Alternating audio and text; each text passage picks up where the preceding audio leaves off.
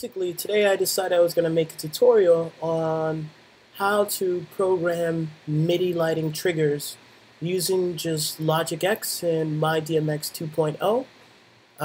For the most part, I haven't seen a lot of tutorials online on how to do this, and for a while it frustrated me.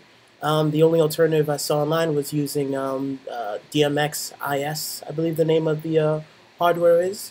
But after a bit of just kind of trial and error, I realized that you can actually have Logic trigger your lighting settings in MyDMX 2.0 all internally. It's just a matter of having the proper presets. So the first thing you're going to want to do is start by going to the Apple symbol over here. Or rather, let me rephrase that. So the first thing you're going to want to do is open up your apps, and then you're going to go to Other. You're going to hit Audio MIDI Setup. Then from there, you're going to go to Window, Show MIDI Studio.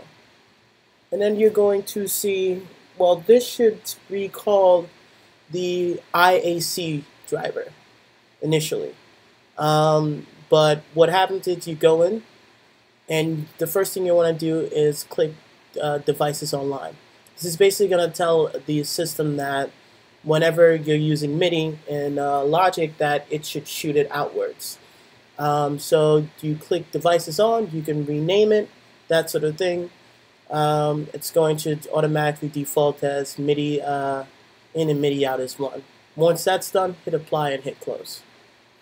Once you do that, next thing you want to do is you're going to open up Logic.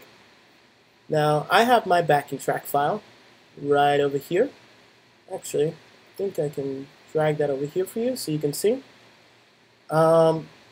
So basically, what you'll want to do next is go to Track, New Track.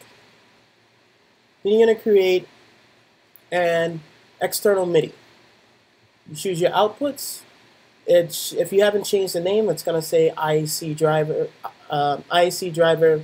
I changed my Logic to MyDMX, and I set it as 1.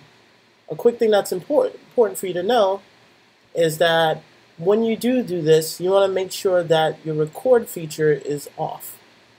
The reason being is there's an option in Logic where if the record button is on, any type of external communication that you could be making will not shoot out until that gets turned off, and that was something I needed to just kind of figure out.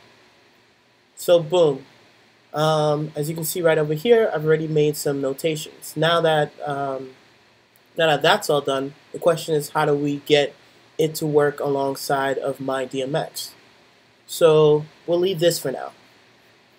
We're going to switch over to MyDMX. I'm going to just drag it over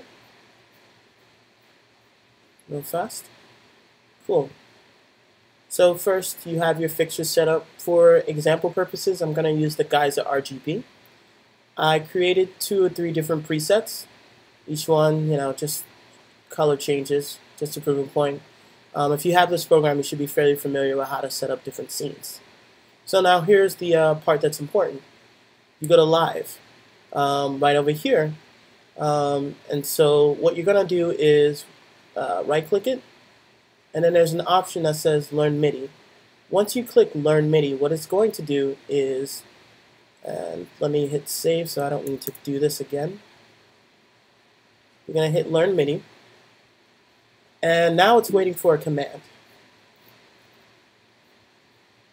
So what you'll do is you'll come over back to Logic, and basically now that it's shooting out MIDI, all you need to do is assign one of these keys, and you can easily do that just by clicking it. And then now whatever that particular light setting is, whenever you have that drawn on the MIDI map over here, it will activate, and vice versa. To give you a prime example of it running perfectly, because I don't want to change my MIDI settings, we're going to hit Abort. I'm going to drag this back, and I'm going to make this a little smaller so you can see better. Cool. So, if everything works well, you'll see the changes happen because they've already learned the commands.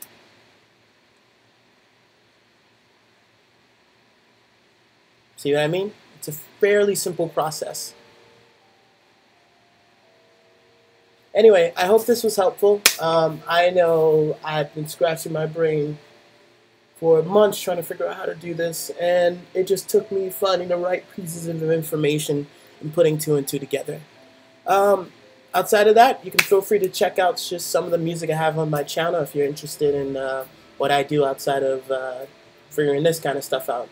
Once again, my name is Sholo Aurora, and thank you for your time, guys.